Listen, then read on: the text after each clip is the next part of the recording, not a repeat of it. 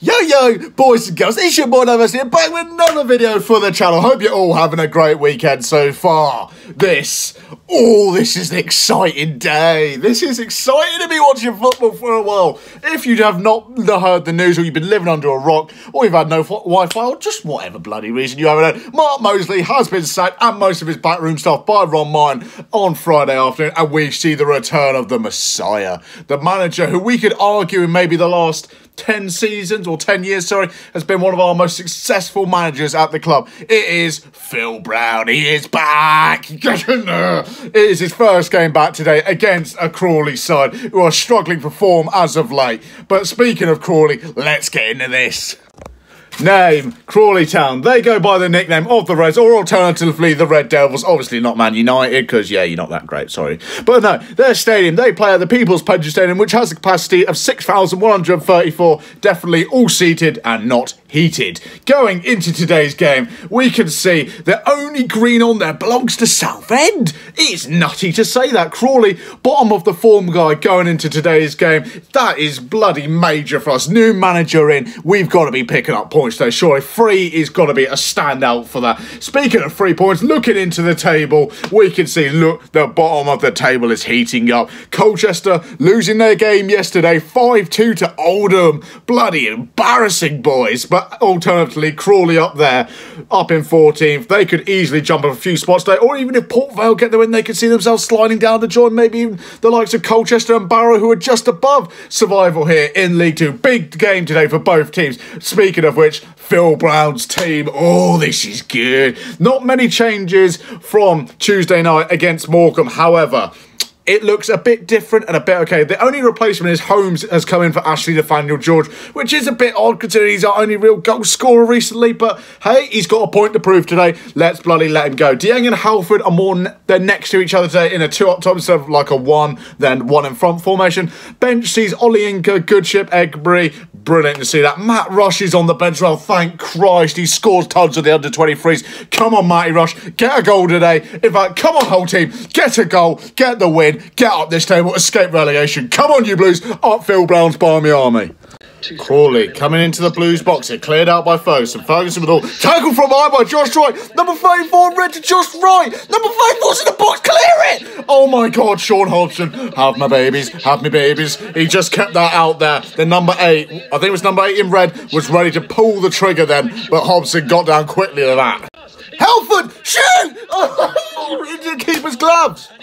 Oh, shite. Number 38 in red coming in. It's on the box. Carl overshot. Ooh, just skimmed right off the post there. I think that was Tilly again. He's having a blind of a start here to this game. Jesus, we need to keep a leash on this boy.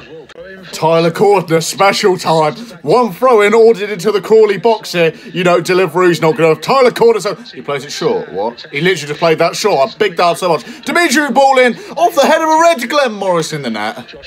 So we tried the Tyler Cordner throw and that didn't go too well. Now we've got the Greg Halford special. Premium delivery into the Crawley box right now. No short ones this time. Greg Halford lobs it into the penalty spot area. Over the head of Dieng. Ferguson's brought it down. Shoot someone. Crawley breakaway.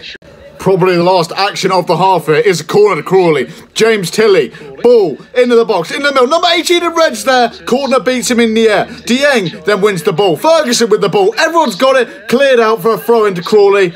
Referee's not blown for half time limit. Come on, ref, we're over the time limit. Across him, make contact with him. So referee blows for half time. Half time. So, half time at Roots Hall then. Phil Brown's first game back at Roots Hall. First half. Yeah, bit lucky, I'd say, almost. I'd say we started off the game, both teams going at it, hammer and tong to see who draw first blood in this game. Both teams still going for it, to be fair, but Crawley, oh, how they're not 1-0 up by now is honestly frightening. They've had a shot cleared off the line by Cordner. They've had plenty of slip balls through. They could be 1-0 up. Towards the end of the half, they had basically an open net to score in, and the ball was overhit. So I think it was their midfielder missed the ball, and obviously it went out for a throw-in. They should be obviously winning this. They're just really getting unlucky. It's just lucky for us they don't have that firepower up top today with Tom Nichols going almost rogue in that first half, which is brilliant to see from a Southend fan, obviously. But from a Southend fan, looking at that team, Yeah, there's a few players I'm a bit questionable of. Ferguson's not had the greatest of hearts. Yes, he's against his ex-clubs, but I thought I would fire him up a bit, you know. Want to prove himself against his former team, get into their faces, but you know what? No, he's not. And Reko's having a bit of a sloppy game, to be fair. I'd say Cordner's having a great game so far. Hobson's a bit shaky, personally. And who else? We've got Ricky Holmes. He's actually really stepped up. His first game starting today, and bloody hell, he looks really good. He's been doing some good crosses, drawing some good fouls. Really, there's not much to say in the half. It's just been back and forth. No real clear-cut chances, apart from maybe one or two going to Crawley. But you know what? It's quite even. I'd like to say we could nick this if we bring on maybe Rush, Ollie and Sam Hart, you know, bring on some fresh legs. But honestly, it's too hard to tell now. And I'm normally confident by this point of what's going to happen by the end of the game. But you know what? I don't actually know. We're going to see how this plays out. But hey, come on, you Blues. Let's get a goal. Dimitri wins a header here for Blues. Halford brings the ball down with his chest. Passes it off. Hasn't passed it much. Now it's Ferguson. Ferguson in the box. Shoot! Oh, it's come off the post! Your Reko, ball in! No, the Elvis shoots over the bar. Ferguson, foot of the post from the edge of the box. Oh! Phil Brown must have said something in that changing room at half-time. Jesus, he's come out fighting there. Good shot. Morris was beaten, but the left post is shaking. Christ. Ref! Referee! Oh my God, this referee. Oh dear. Reko has gone down in the box right by the byline there. Being harassed by the number 15. Right, just right. Get out. Stop throwing your hand in the bloody air, you toss pot. Holmes, quick free kick. Bruno crosses it. No one there. Rico, shoot. Rico, you... Why?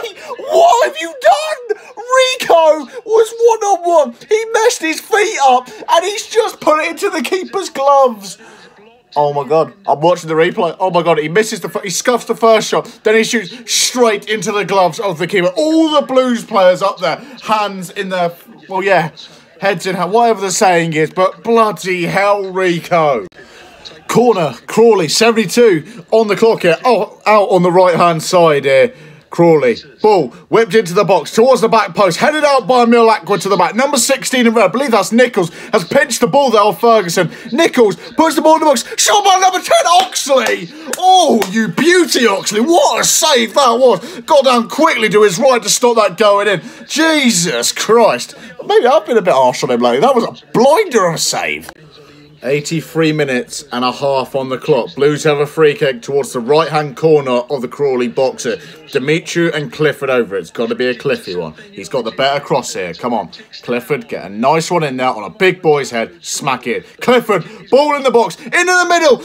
Hobson, shoot Ollie and Kerr into the stand. Ball currently with Mark Oxley ready for a goal kick here. Assistant's just put up his board for 4 minutes of added time. Can I see a scoring? No. But hey, prove me wrong, boys. Aqua, ball out here to Goodship. Goodship's out wide. He's flicked over one Crawley defender there. Good play. Still on the ball. He's done the other one. He's done both of them. Go on, Goody. In the box. Ferguson, shoot. Why take the touch? Why would you not shoot first time? He had the chance just to pelt it a goal. He takes the touch. The Crawley man defends it. Oxley with the ball then. 4 minutes has been shown on the clock. Kicks the ball. Full time. 0-0 at Roots Hill. Not good enough. Not good enough in the slightest. So, full time at Roots Hill. Southend 0, Crawley Town 0. Not the kind of game I think we were all expecting. We were all behind Phil Brown today to bring home the magic 3 points. But, yeah, that means now Southend only 1 win in their last 11 games. But some fans, I think, need reminding. Just this quick here. Brown has only been with the squad 24 hours. And I'm seeing quotes up saying Mark Mosley was better than this and we shouldn't have sat Mosley. Sorry, but... seriously? Like, I'm not going into too much detail over this. It's too much to go into, but it's just like some people need to really look at the bigger picture. But no, it gives Brown something to work on today's game, I feel. He can now go into next week and identify some of the better players today, because there were a few, you know, that were standouts. You had Egbury come on for the last 10 or so minutes, or 20 minutes, sorry. He bloody did more than Reko Fairchild did in 79. Who else did we have? We had Tyler Cordner. He had a brilliant game throughout. Hobson really stepped up in the second half. Elvis has looked better. Dimitri even had a good game today, I feel. There were some that were a bit slack, like maybe Aqua, Goodship and Halford, coincidentally all our strikers. But hey, you know, we just needed that one bit of luck today. It didn't fall our way. And like I said, some people just really need to look at the bigger picture. Brown has been here 24 hours. He's met the players, had a 2-hour training slot, and gone straight into game day. Like, Come on now, seriously, have a look at it, for God's sake. But no, on to Exeter next week, who did win 4-1 today, which is not great to see, but hey, we're really good at causing upsets, so let's just bloody hope we can cause one next week. Oh, it's just disappointing. I was really hoping today for the win, but hey, we need to get building, and we've only got 5 games now to do. We need to win at least 3 of them. I'm not going to put it lightly. We're in the deep doggy doo-doo. If we stand a chance of surviving, then yeah, we need to pull our fingers out. Hopefully Brown now has got a week just to get in those players, get their bloody shooting boots on for next week and pull the magic out. I'm going to wrap this up here, boys and girls. I hope you've all watched this all the way through and had a great experience with it. If you have, make sure you like, comment and subscribe. All done. It's all free to do and great for the channel. I'm going to wrap it here. My name's been Diversity and it goes peace.